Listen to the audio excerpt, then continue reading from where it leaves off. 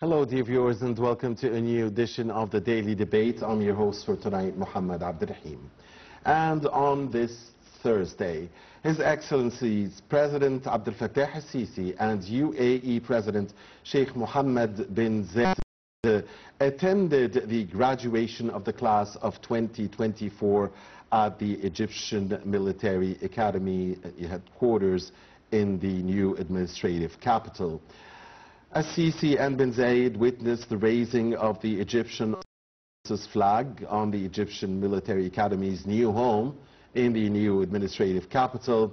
And during a special ceremony, the two leaders witnessed several performances by the aerobatic team. The event featured a performance by the graduates of the equestrian course, officers from the Armed Forces Equestrian Club, students from the Egyptian Military Academy, and the military national team. The paratroopers forces also presented an aerial formation featuring the Egyptian flag, the flag of the UAE, and the Egyptian Military Academy flag displayed in the sky above the ceremony. Earlier on Thursday, Al-Sisi had received bin Zayed at Cairo's International Airport as the Emirati president started an official visit to Egypt.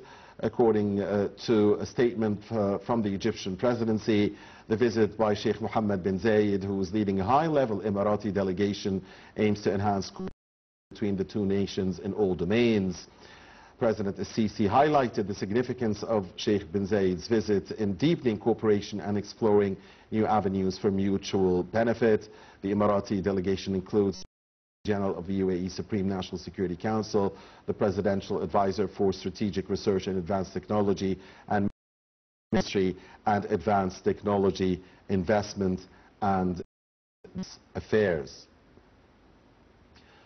And addressing the graduation ceremony of the new batch of the military academy, His Excellency President Al-Sisi said that every year October comes carrying with it the breezes of victory and glory. These are the days when Egyptians recall the lessons of victory, celebrate the heroes and martyrs, and commemorate the great October victories which coincide with the celebration of the graduation of the new batches of students from the Egyptian Military Academy to join the fields of honor and heroism, defending Egypt's security and safety after they were prepared according to the best and most advanced military and scientific levels. Al-Sisi added that on such days 51 years ago, Egypt had a victory that will remain immortal in the memory of this nation and on the pages of its glorious history. A victory that always reminds everyone that this nation, with the cohesion of its people, leadership and army, is capable of doing the impossible, no matter how great. Sisi added that the spirit of October is not just slogans that are said. Rather, it is latent in the essence of this people and its authentic metal. It appears clearly in times of adversity, expressing the strength of truth, self-esteem, and firmness of will. And history records with words of light that Egypt is dear to its sons, strong with its institutions, towering with its armed forces, and proud of the sacrifices of its sons. His Excellency the President added that what Egypt did in the glorious October War will remain forever a witness to the strength of the will of the Egyptian people and the efficiency of its armed forces and the ability of Egyptians to plan accurately and implement meticulously. The words of His Excellency the President.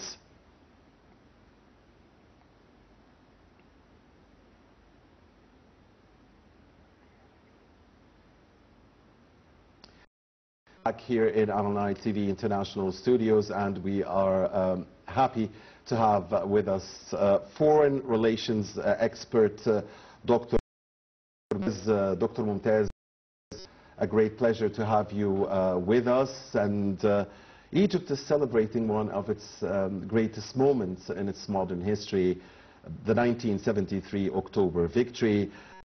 The President had an important speech today.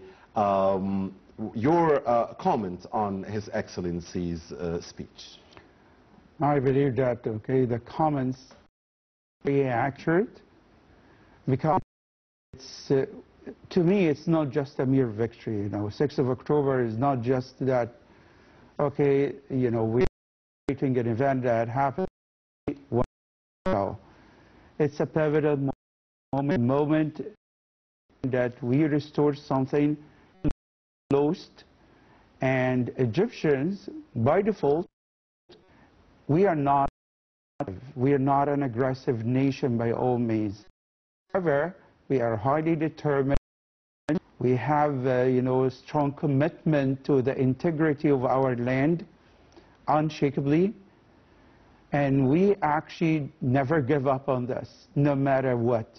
And I mean it, no matter what, because I think, I know some people, they would say, we don't go back to history, and now, no, but I mean it, we go back to history as ancient Egyptians, and so those days till today, we have never done that. We have never forgotten something that about our land. Our land is one thing, one integrity, and by the way, I think everyone knows we are the oldest nation in terms of integrity of land.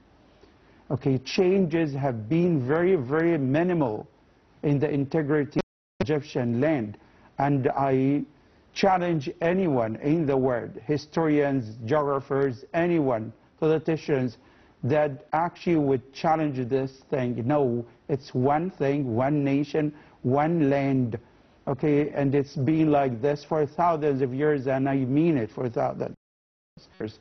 When something happens, for whatever reason, grandparents about that time, and how tough was it like back then, these years, and and I wouldn't use the word humiliation, no. And I think what happened, despite the fact that it was pretty shocking to all Egyptians in 1967, however, as President Sisi said today, it's determination, it's us, it's a firmness. We are very much determined and committed to this. And once again, despite, we are peaceful, and I mean it. But however, we turn to something else, totally different, defending our land.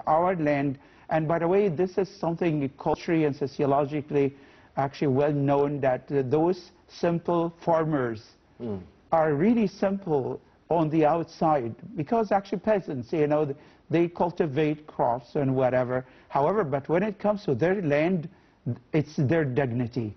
They never compromise over this by all means. And that's what happened. Some people thought in 1967 that Egypt wouldn't come back.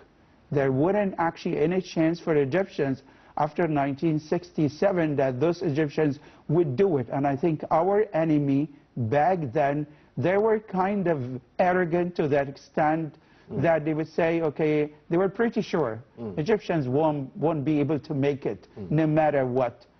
But Egyptians made it in 1973, and even that's actually, I think, was pretty shocking to the United States of America herself. That country, despite the fact that intelligence and the CIA and the Mossad on the other hand, and actually they weren't actually, they were taken by surprise. Like, how come those Egyptians actually made it in 1973? And they were pretty sure, and the reports coming from Tel Aviv, Washington, D.C., reports actually said, no way. They're not going to be able to make it. And we made it in 1970. And I believe that's the message that Mr. President gave today, delivered that kind of message, and he wanted actually to be a constant reminder to everyone in Egypt, no matter the challenges that we face, we can make it. We can overcome, okay, whatever challenges. There wouldn't be, in my understanding, there was a challenge like the one that we faced from 1967 right. to 1973. 6 years of waiting. The Egyptian public was getting impatient at the end. They wanted to see something happen. But wouldn't you agree with me, Dr. Mumtaz, that it started with late President Nasser himself? I mean, so Egypt didn't wait 6 years, didn't do nothing for 6 years, and then suddenly came on the 6th. There was a war of attrition. There were strikes in Eilat, elsewhere, Navy power. There were always, Egypt was there throughout the 6 years. It was not just in 73, but it started with late President Nasser, and then, of course, the hero of war and peace took over, President Sadat, with his, great cleverness and master planning, and with the participation of late former President Hosni Mubarak, who had a major role in that war. So it wasn't 6 years of doing nothing and then suddenly doing something, right? It was 6 years ago. We got up quickly, didn't we? I mean, 67 was very tough, very harsh, very difficult on the nation itself, not just the army, but the entire nation, people and army. And of course, when you say the people and the army, I mean, they are one, because, I mean, every family had someone to defend his land or to regain his land, and to restore and recapture our lost land back then, right? So it started from really, we woke up very early, didn't we?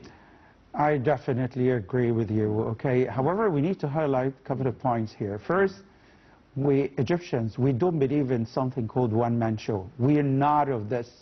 We don't believe in this. Historically speaking, despite the fact that with all due respect to every leader, of course, we say that, yes, President Gamal Abdel Nasser, President Anwar Sadat, okay, former president, different roles.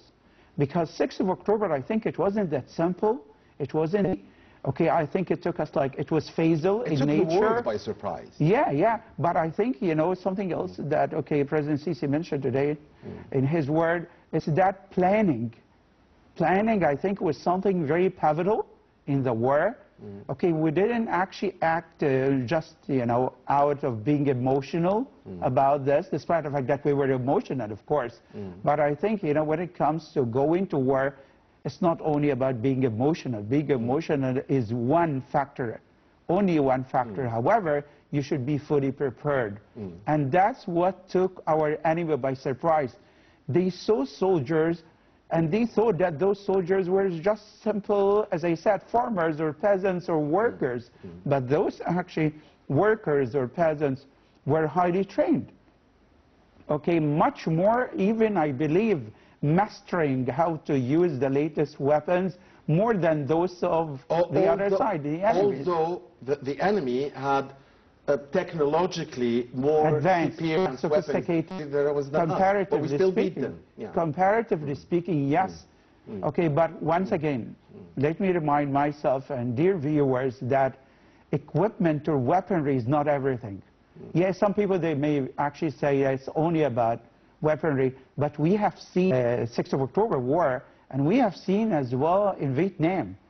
As for America used the latest and most sophisticated weapons ever on Vietnamese people, and ended up as one of the most scandalous events in American history. Same thing happened in 6th of October. Okay, our enemy had the latest, as you said, and the most sophisticated weapons ever.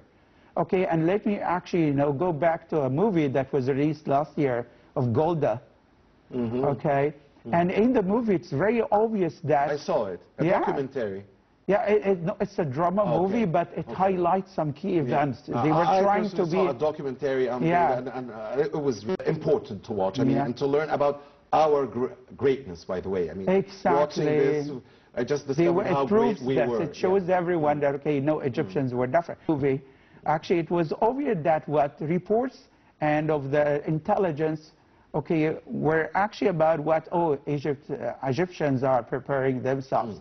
But, okay, the other side, the enemy, wouldn't believe this. They wouldn't believe. always actually put it as what? They don't have enough weapons, they are not well trained, okay, the spirit of Egyptians, the morale of Egyptians is pretty low. And actually they couldn't see us. And I believe, I have to put it this way, till today we are 2024, they still don't get us, and they still don't understand Egyptians. By the way, Egyptians are different, and this is the kind of message I think Mr. President today wanted to convey to everyone in the world. We are different. We are different than anyone, with all due respect to everyone in the region, but we are different. Absolutely. Dr. Mumtaz, as you mentioned, throughout Egypt's history, the Egyptian army has never been the aggressor. Its job has always been to defend its lands, never to transgress on others' lands. This fixed or policy throughout, I mean, amazing. I mean, for thousands of years, that's what we understand, that this has always been the ideology of the Egyptian army. But if you touch our lands, you will pay a dear, heavy price. Exactly. That has always been the... Yeah, and I think it's in right deep down, it's in our, at the back of our minds, no matter, it has nothing to do with education, it has nothing to do with whatever. Even a simple Egyptian, a very simple one, gets this, understand this very, very well. And this is something that, I think people should study and should actually put it under some sort of a microscope, anthropologically speaking, sociologically speaking, okay, because it's very crucial. It's part of our parcel of our culture that Egyptians, okay, their land is something so dear to them, and they are very much ready to defend their land wholeheartedly no matter what. And I don't need to remind actually our dear viewers of so many incidents throughout history. Okay, let me actually go back the 20th century. I wouldn't go that back. 20th century and what happened in the revolution of 1919. Saad Zaghloul. Yes. Okay, the British, and we are talking about the British Empire, by the way, one of the strongest in the history of the world. Yeah, and 1919, it was something that pretty shocking to them as well. Okay, all over Egypt, Egyptians all over Egypt, we mean it, from Aswan to Alexandria, from Port Said to Matruh, everywhere. Egyptians were so mad, and they wouldn't, back then, they wouldn't have imagined, how come they thought that actually we were passive. And actually we're not passive. We are patient, but to a limit. Don't push us to that limit, because actually you push it that far, and you would see a different face from us. And that's what happened in 1919. And British people and British government, the British Crown, we took them by surprise, to the extent that eventually they gave up. And that was something that I think so remarkable in our history. And we're talking once again about the 20th century. We're not talking about that back. And we have numerous number of incidents that show us very clearly that we are different. Our land is so dear, as I said. Our dignity, when it comes to our dignity, we cannot be actually compromising. We are not that type of people. The Middle East and Africa, and Horn of Africa region, our region is full of disputes, crises, wars. How do you see the Egyptian army and the Egyptian diplomacy together? I mean, those two wings of power, as the main protector of Egypt and its lands, its soil, its resources, and at the same time of stability and security in the entire region. I'm going to give a simple example, and it has to do with what we are celebrating nowadays, the 51st anniversary of the 6th of October. Okay, the victory of 6th of October is so amazing. However, we had another war for a couple of years after 6th of October, and that war was the war of diplomacy. So it wasn't only about 6th of October. Yeah, that was a great victory. Okay, it's undisputable. However, as we put down arms, no, something else another war started. A diplomatic war. Yeah, a diplomatic war. And I still recall, okay, the former Secretary of Foreign Affairs, Boutros Ghali, and he was talking about how tough was it like to sit at a table with diplomats. Okay, it was very difficult. And actually, you know, of course, they wouldn't give up that easily, but we got it, and we defeated them. That's why I need actually to remind our dear viewers that, okay, we did it twice, not once. Militarily and exactly, militarily and diplomatically. And this is something that supports actually, you know, what you said, okay, about what nowadays. Nowadays, situation required that, okay, our army to be fully prepared. Fully prepared, I mean it, because situation in the region is so alarming, especially the last couple of days, what's been going on in Lebanon. Iran and Israel, yeah. Yeah, what's going on in Lebanon, the situation between Iran and Israel, so alarming. That's why, and actually, you know, in diplomacy or generally speaking, military leader, military actually personnel, they know it's called the deterrence. Okay, because I know that some people have been actually talking about, okay, the expenditure on the army and strengthening our army, latest weaponry, you know, for example, like submarines, like destroyers, like, okay, different types of weapons. However, okay, no, that's pretty crucial because that sends out a certain message to everyone in the region, and I believe everyone in the world that Egypt is fully prepared. Okay, Egypt is working, okay, her army, always paying to that. So policy doesn't start from scratch. And I believe, and that is my understanding, that foreign and military capability, they work hand in hand. And I wouldn't actually set like a certain theory about when that, for example, the military starts or where they always go hand in hand. So let's imagine that, okay, you did it, you won a war, but you don't have what? Efficient diplomacy.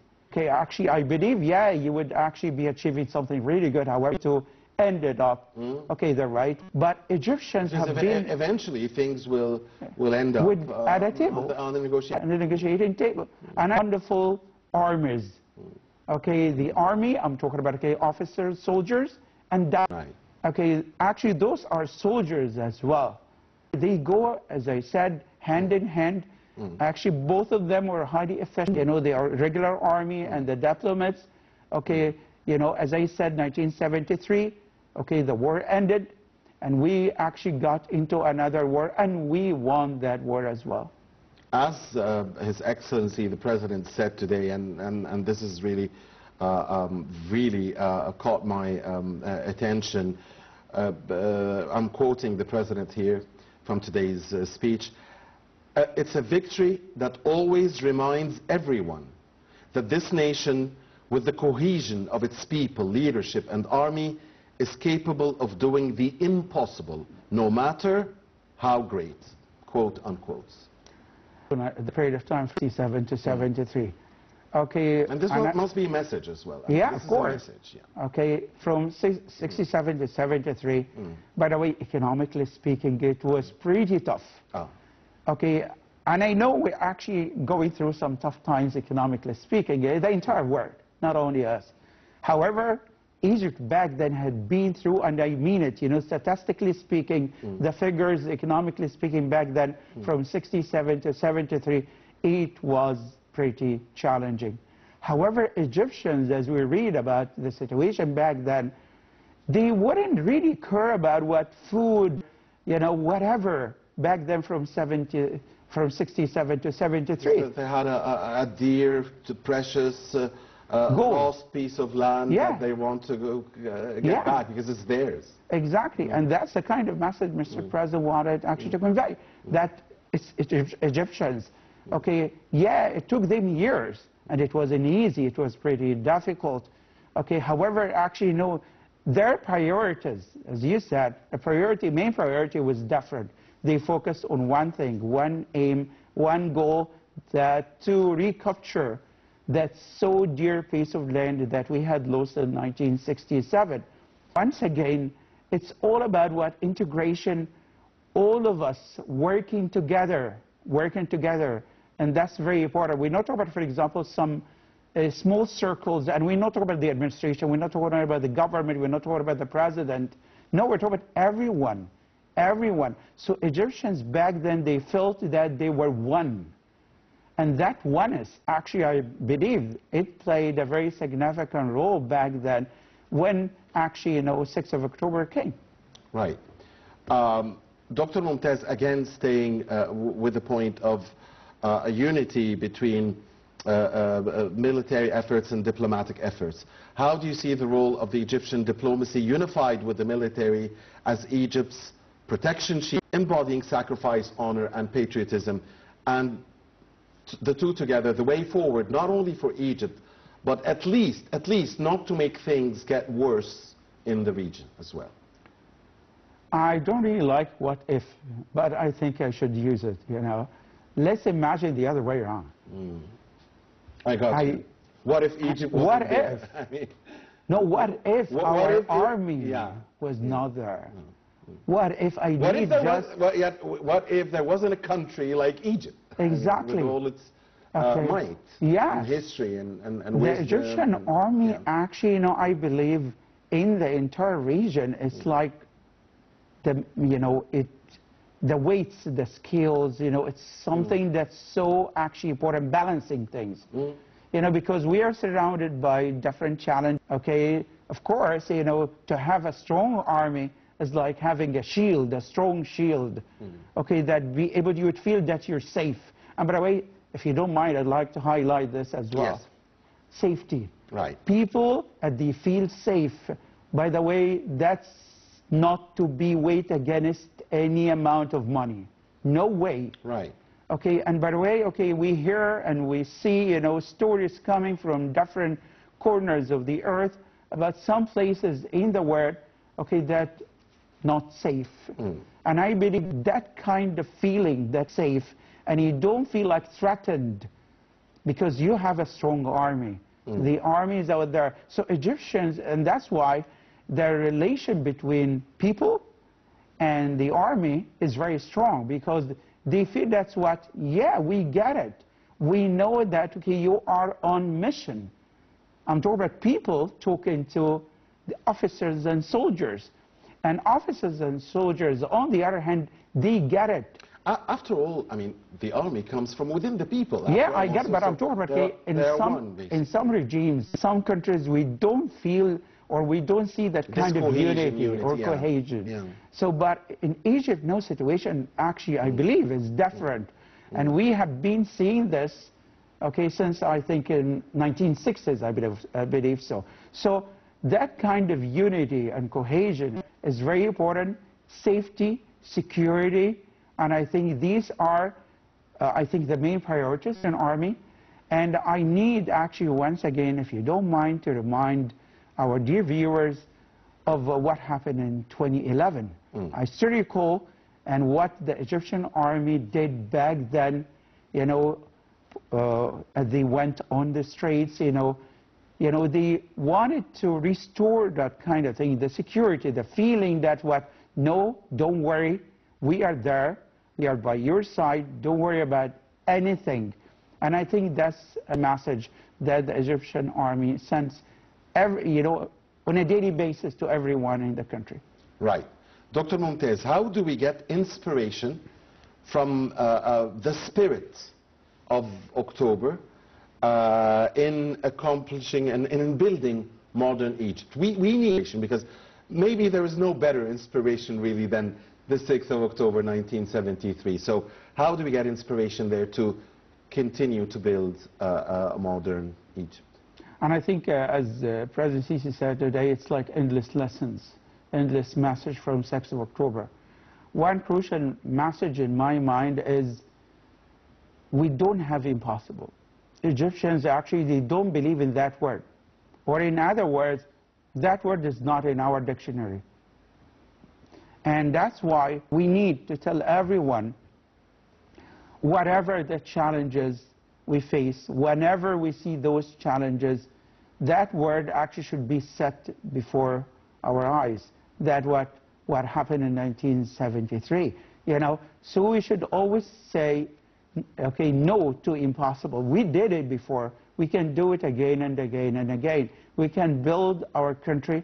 We can actually, you know, restore that kind of a spirit. We can actually always say that it's what the spirit, as you said, the spirit of 6th of October should be always there. That's one thing I find it very important. Another thing that is what, from 6th of October as well, planning. Let me go back to that word, Yes. because personally speaking, I find that word as very, very fundamental, especially nowadays. Yes. It's all about planning. It's all about that you sit at a table, okay, especially nowadays with the latest technology. I think it's not that difficult to plan out everything that we do in our life on a daily basis. So I think that's another message from 6th of October that should be always there before us. That's what planning is very crucial everywhere. We should believe in planning. And I do actually mean by planning, I want to say that, okay, long-term planning. By the way, we are actually, you know, we have to admit that. Sometimes we're really good at this. We sit at some table, we plan out some stuff, and then, okay, in a short period of time, we change everything. No, we need actually to believe in long-term planning. We cannot make it without long-term planning, because we see countries in the world, okay, and let me give that example. I think that's simply a story that happened in Japan. Yeah. You know, I think I read that story like 10 years ago. Okay, surprisingly, they found, you know, the local authorities in some Japanese cities, they were actually, you know, they decided to build a bridge in the middle of nowhere. I think you heard that story. Yeah. In the middle of nowhere, they started building a bridge. And they said, okay, that people actually started wondering what's happening. And then the simple answer actually, you know, came like that. They said that, okay, in 20 years' time, okay, that place would be highly populated. So instead of waiting, okay, actually, you know, in 20 years' time, we do it now. So that proves my point that what long-term planning is very crucial, is very important. And we shouldn't give up on this. We should learn how to do this, about what long-term planning. A third lesson from 6th of October, as you mentioned, cohesion. We should always believe in each one of us. Okay, rumors, I believe it's one of the toughest weapons ever. You know, okay, that it developed up, you know, and that's pretty dangerous. Okay, so, and let me actually give an example that, okay, that got me by surprise a couple of days ago. I was listening to the Israeli Prime Minister. In New York? Yeah. He made a speech in English, okay, addressing the Iranian people. And actually, I was shocked, you know. He appeared as a peacemaker. Are you serious? Are you, okay, you're joking. Okay, and I think he should be kind of what, okay, a Nobel Peace Laureate, maybe, okay, wow, okay, seriously, you're addressing the Iranian people and it seems that you do care? No way, no way. What I mean, the cohesion is important. People should be united because the next generation of the fifth, actually, you know, generation, what something called social engineering. Okay, it's about the work from inside. When it comes to media, you know, the latest and how actually, you know, other, you know, or media. So I believe Egyptian people, a stern message or a stern warning, in other words, then should be, you know, a priority. Okay, and that shouldn't be negotiable in my mind, you know, because we cannot make it if we are. So let's imagine that with the situation before 1973, and Egyptians were not one. We're not one spirit. What would have happened in 1973? Egyptians have always been one, Dr. Mumtaz. Yeah, I see our moments too. Okay, when we feel that our morale is not okay. Okay, it's especially, and I mean it, that especially nowadays with media, with stories, with fake news, okay, with fake, and I believe people should be very much alert. In mind, people should question everything. They should ask themselves, okay, about what media, about stories, about this, about that, and Something else, of course, that has to do directly with the, okay, what we are discussing now. It's about trust. You lose trust, okay? And imagine, okay, let's say, okay, you know, we are friends, but we don't have that kind of thing. So we're not friends, even. We're not family if we don't trust each other. And I'm talking about, okay, that level, okay, the family level. Right. How about, you know, that the nation's level, the national level itself, and we don't trust each other. And that's very dangerous in my mind. You said something very, very important. I'm going to it, back to it, allow me, Dr. Mumtaz, earlier in the episode when we, like, Egyptians are different, special. They are strong, they are resilient, they are patient. Don't test them. I mean, don't really test them to the limit, because, I mean, they are not easy to to deal with. I mean, we nation are smart nations. So part of the planning in the 73, I guess, was the deception. Yeah. Right? Very true. Yeah. It said that, got everybody fooled that, okay, we're not going to. Yeah. Football matches are officers And that are was taking amazing. holidays. Hey, right? that was amazing, truly amazing back then, because that was part of the plan. So let's deceive the enemy. But I'd like to go back to what you mentioned, you know, about, despite that, it doesn't seem like so. You know, first impression, you see that, okay, wow, they might be kind of submissive, you know. No, that's kind of tricky, you know. And as you said as well, let me quote you, never test us. Okay, it's something very dangerous, because we have seen throughout history that it's what are pretty when needed. I mean it, when needed. Absolutely. Okay. Because we only have a couple of minutes, so I just want to close with this, Dr. Mumtaz. So how can we work to ensure that the victory spirit remains alive and vibrant and conscious in the conscious and minds of successive generations? We want this to live on, because you maybe and your generation and mine, you know, caught up to something that had to do with this, but there are new generations now. We want this throughout generation after generation after generation. So, I really like the question. Okay, put it straightforwardly. We need to keep emphasizing the Egyptian identity. And I think that's the secret, okay, to everything. Egyptian identity should be always highlighted. And I really, really like some Egyptian series that were released years. And I was really surprised that what young men, they were so keen to watch actually these movies or these series actually very carefully. And then seriously, because they want to feel like proud. By the way, youngsters and young generation, they want to actually feel this. And by the way, they are actually proud Egyptians. But they need we need always to emphasize this. That's why soft for it, media once again is very crucial. Movies, schools shouldn't forget schools. Absolutely. We want the future generations to be reminded always of the ability of it to, that they don't believe in the word impossible. I mean, the ability of miracles. And definitely we are always happy when October comes around. Thank you very much, Dr. Milad Mumtaz, the foreign relations expert. Thank you. And thank you, dear viewers, for watching The Daily. Stay with Night TV.